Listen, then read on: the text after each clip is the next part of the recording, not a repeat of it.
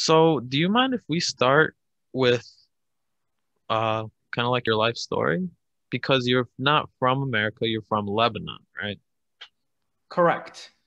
So I was born in Lebanon, but Hmm. I want to go back a little Even just so before then.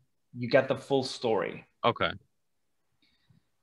I was born in Lebanon. However, ethnically, I'm Armenian. Really? Yes. Okay.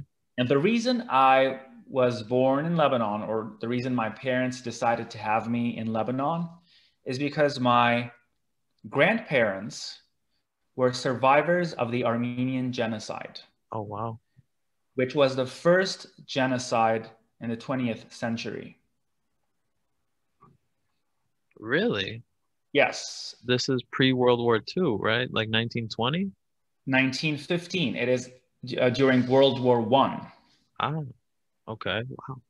Yes, so my great grandparents survived the Armenian genocide, and so my grandparents ended up in Beirut, Lebanon, Hmm.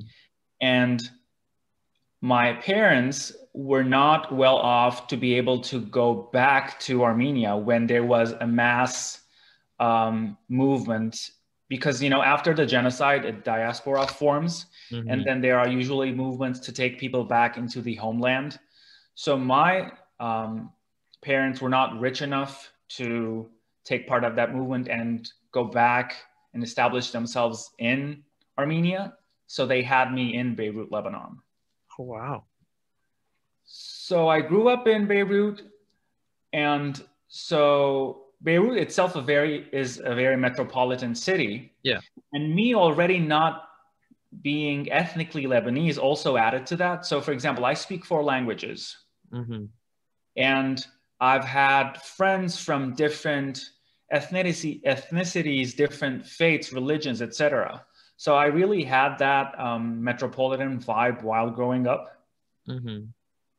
I was also very well versed in the arts and languages, the humanities. At one point, I wanted to put my language skills to use. I wanted to go into translation, but then, and I was thinking about this today, like what happened that I decided not to go into translation and I decided to go into business. It was like kind of a push from various sides, situation, financial, economic, also parents, etc. Anyway, I'm so grateful that I went into business because right now I love what I teach. Hmm. I love marketing. What was the question? Sorry. Oh, it was just your life story. Yeah, okay. But we have all the time as long as you need. Just, go for it. I just don't want to ramble if that's not the point. So yeah, this was basically it, me growing up and then going to get my undergrad at Haigazian University, which was the only Armenian higher ed institution in the world outside of Armenia at the time. Oh, Now, wow. I know there's one in LA right now because there's a huge Armenian population there, but at the time that was it. And so I got my bachelor's degree. Hmm. And then again, because of family circumstances, I knew I had to get a job. I couldn't go into a grad degree. We couldn't afford that because my sister was the next in line to get her bachelor's. So Hmm. I started working a corporate job, 9 to 5. I didn't like it. So in order to compensate for the fact that I wasn't liking my job, I relied heavily on my extracurricular activities, the arts.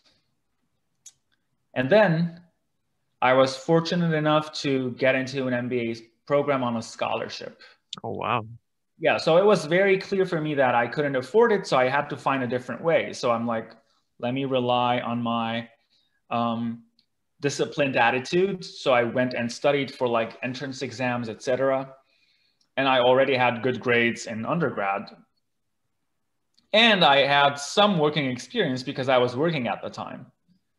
So all of those contributed in me getting a scholarship to pursue my MBA at the Lebanese American University, Hmm.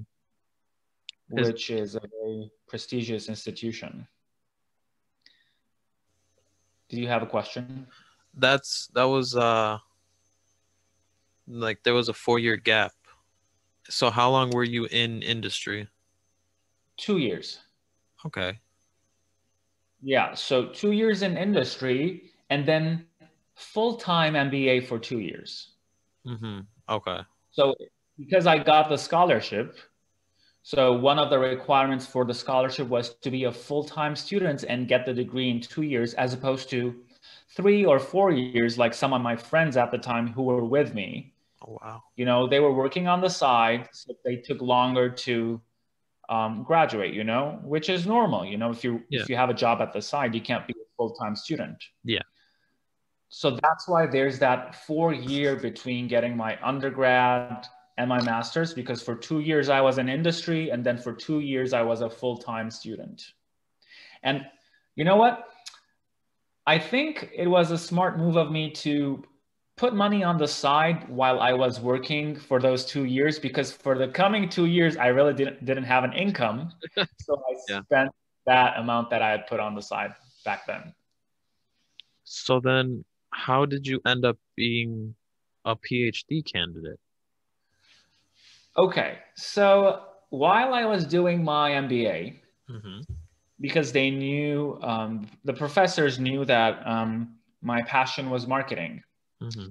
they informed me that that institution, the Lebanese American University, was giving scholarships for students who got accepted into a PhD program in the United States, as long as they promise, well, of course, contractually promise, that upon completion of their PhD degree in the United States after 4 or 5 years, they will go back and become professors at the Lebanese American University. Oh wow.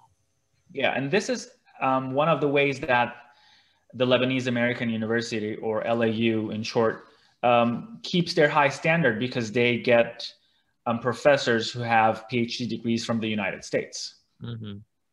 which um, is no secret that the United States is among the Yeah.